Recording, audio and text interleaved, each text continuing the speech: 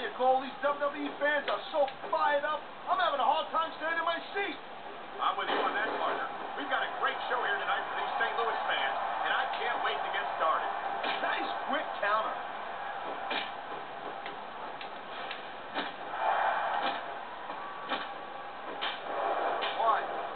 Ladies and gentlemen, we are seeing an incredible display of athletic ability here tonight. What do you expect, Cole?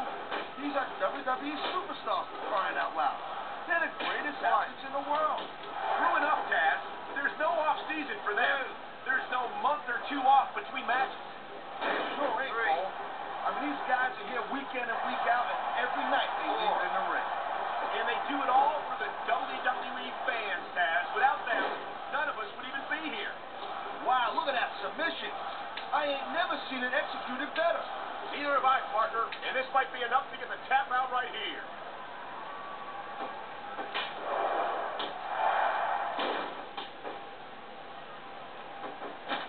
And I think these superstars are going to keep it up until they've got literally nothing left to give.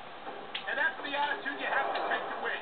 You know that your opponent isn't going to hold anything back, and you can't afford to either. I'd love to know where you come up with this stuff, Cole. Because it's sure not from personal experience, I know that.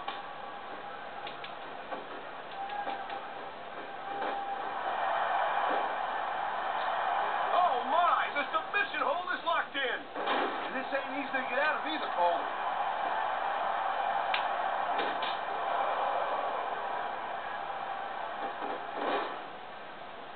Man, even if you end up winning a match like this, you're going to be feeling it for the next week. Yes, but that's the case if you lose as well. And having to deal with emotional as well as physical pain is that much worse. Emotional? What the hell are you talking about? Well, I've been in the locker room after a match and seen the superstars who don't get their hands raised.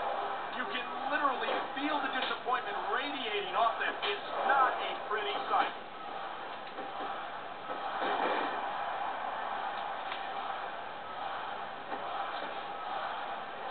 Man, there's a...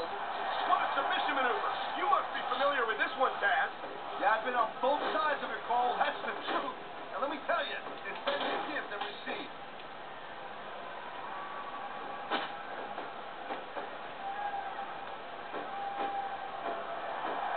I think that if one of these superstars successfully executes their finishing move, this one is over. That ain't necessarily the case, Cole. Just because it's called a finisher doesn't mean it always ends the match. Sound like you're speaking from experience here, Taz. Of course not. Whenever I locked into Taz's mission, that was it. End of story. It was over. I think you're developing a selective memory in your old age, partner. What a jerk. How about a little less posing and a little more action? Pump the brakes, girl hands. There's nothing wrong with getting inside your opponent's head like this.